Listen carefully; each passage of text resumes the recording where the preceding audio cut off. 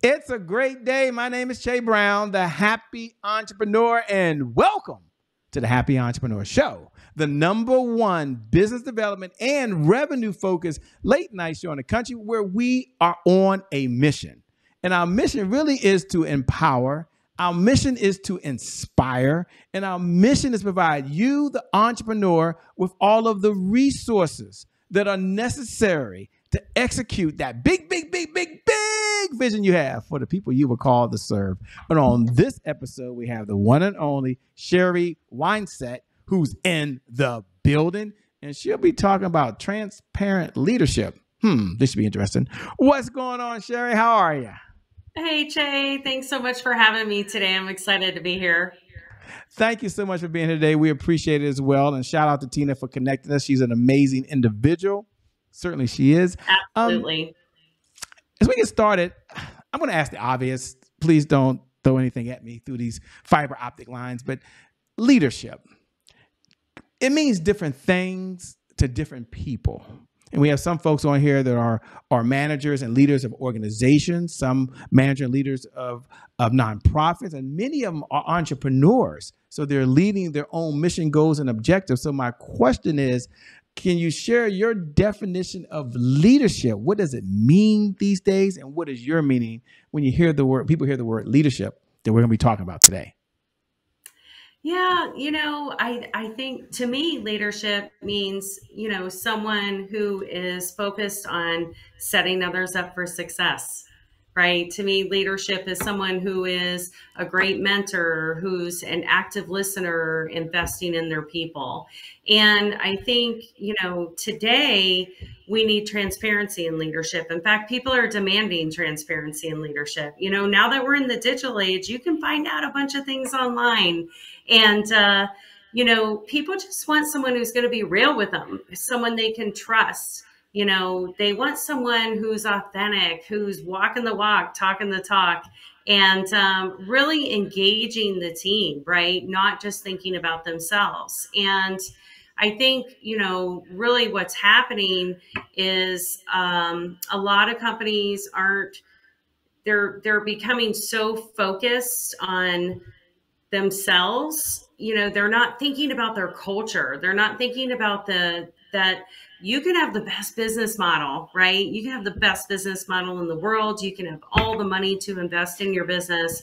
But if you aren't taking care of the people and you don't have the right people on the bus that, are being led, right, by someone that they actually admire and want to follow, you're not going to have a business that can gain traction. You're not going to have a successful business. So it's just so important these days. I'm curious.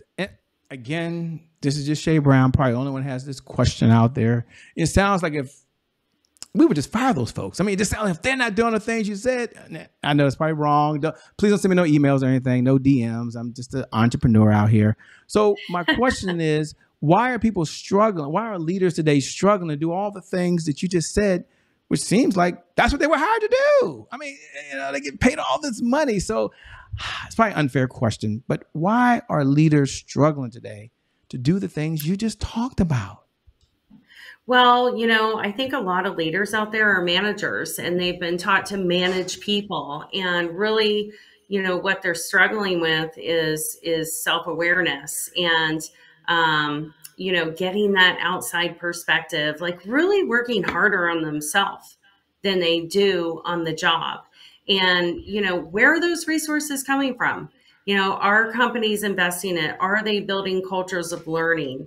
I think transparency comes from the top. People want to know, what are the numbers? What are the goals I'm hitting? They want to know, what the vision is. But guess what? They're not going to follow your vision until they've bought into you.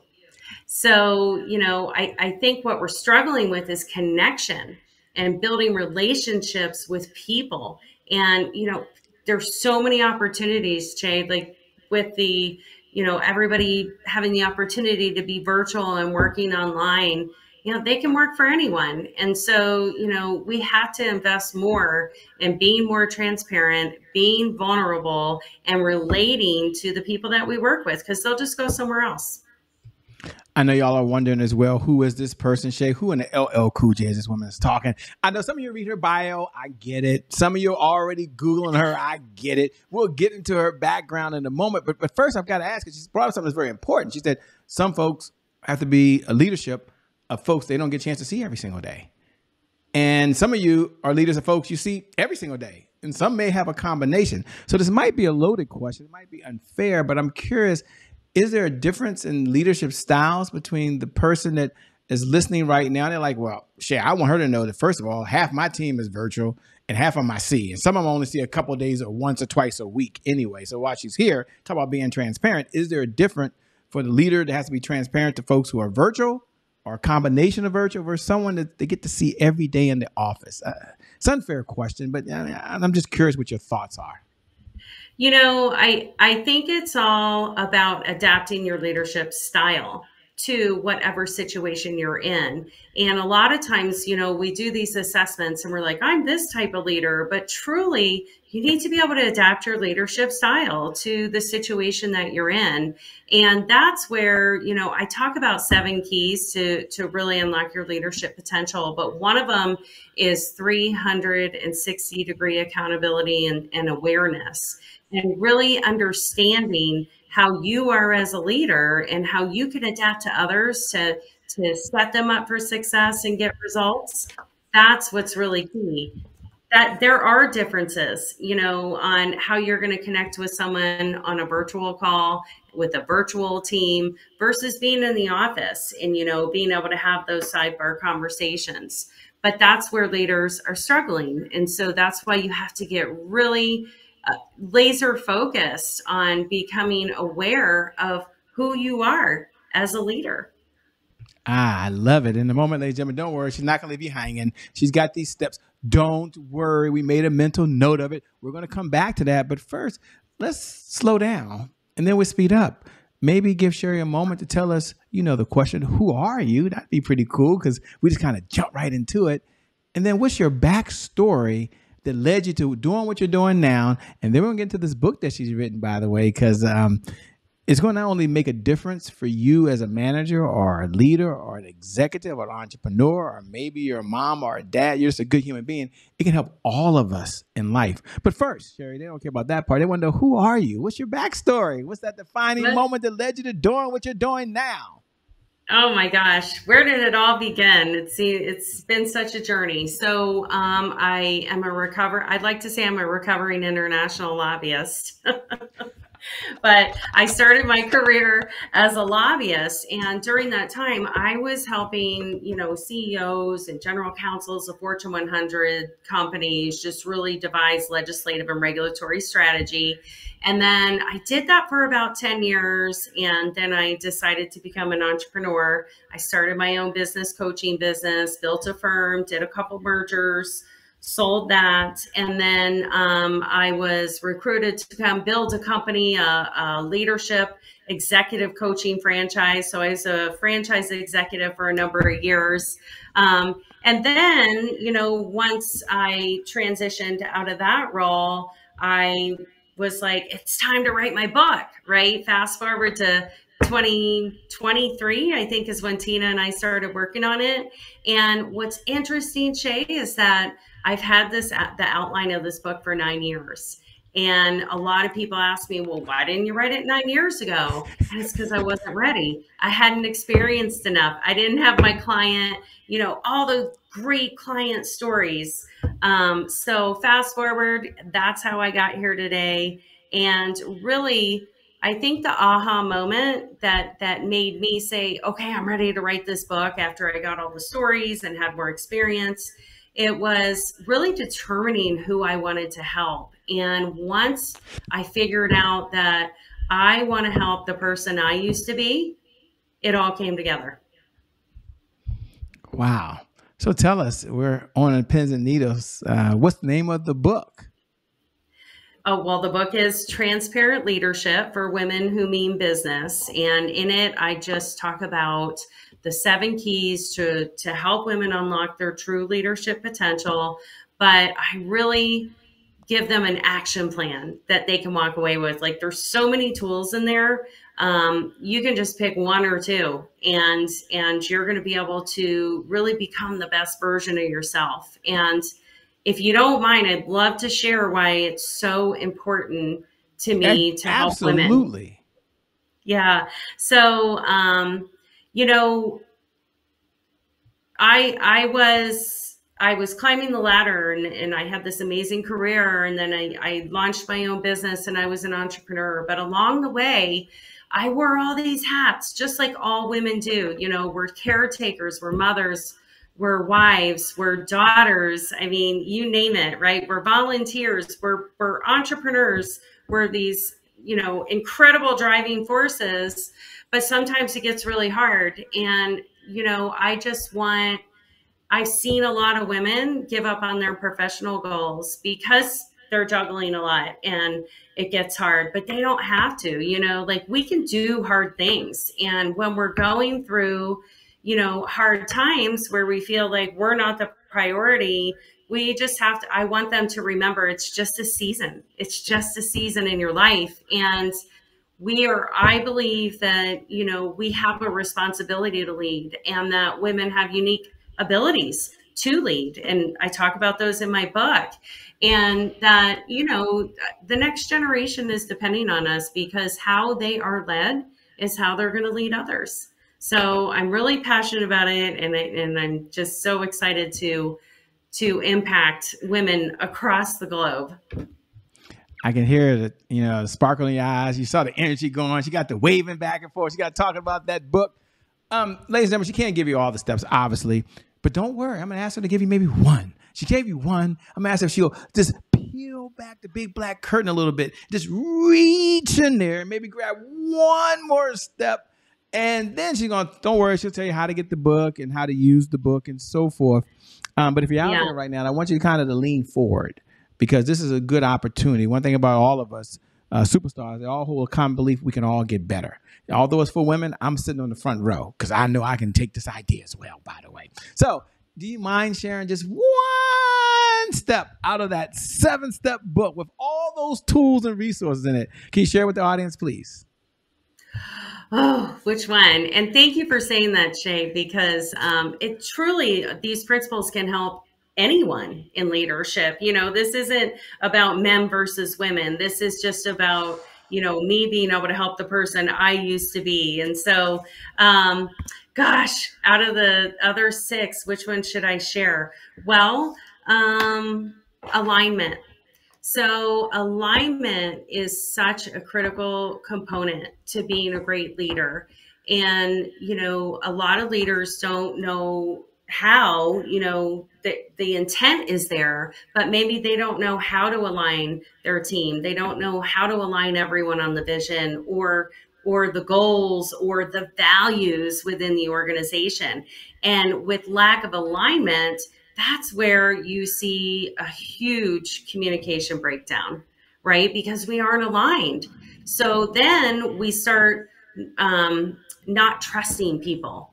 You know, we start making up things in our head, and we're all not, you know, moving in the same direction. Alignment is so critical to any team, and it's not just within your team. You know, leaders, you know, should really look outside their teams and look at where's the cross alignment within any organization or in any business. So there's a lot of ways to align within an organization. You know, it can start with planning days, strategic planning days. You can bring your team together for 90-day planning. You can do group coaching. There's so many things that you can do for alignment. And what's cool is that most people don't do any of these. And so if you just pick one, like, you're going to see awesome results within your team. I love it, by the way. And as you were talking, folks are nosy. They're looking over your shoulder and behind you. Say, Shay, what's that written on her wall? She has it right there. It says grateful. They were all nosy, by the way. And I wasn't the only one. And now that y'all have seen the word grateful, y'all know exactly what it says. Of course, she knows the follow-up question. She wants you to see it. You got the word grateful back there. Why is that so important to you? I get the word, but why is it so important that you reminded us right there behind you? We're all curious.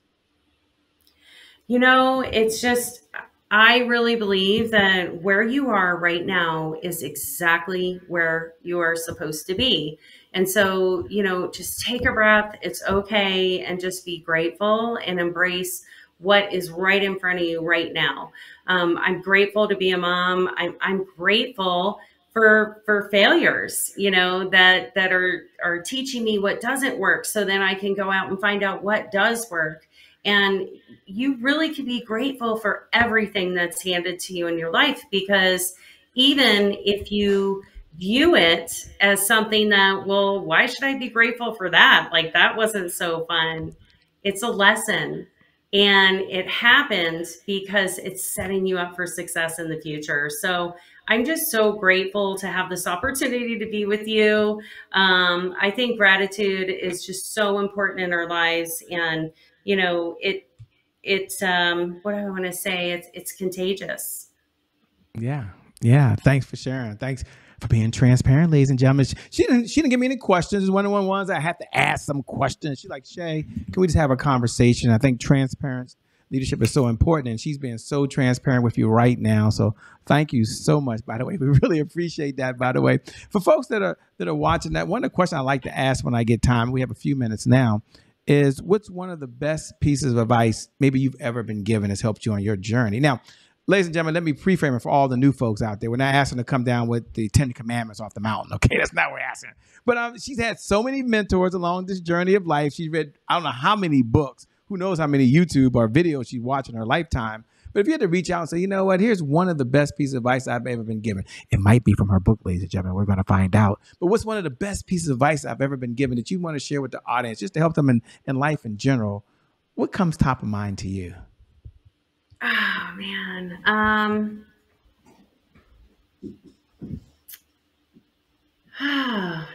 Gosh, you've stumped me here because there's so many. I've gotten so much great advice. I've had, the opportunity to have so many great mentors, and I really hope that everyone on this call who's a leader or aspiring leader just realize how important it is, that mentoring role, that you have in within your team, among your children, among your siblings. Like, just being a mentor really can change anyone's life. But I'm going to pull a quote that I've absolutely always loved, and it's from Jim Rohn, and it's work harder on yourself than you do on your business.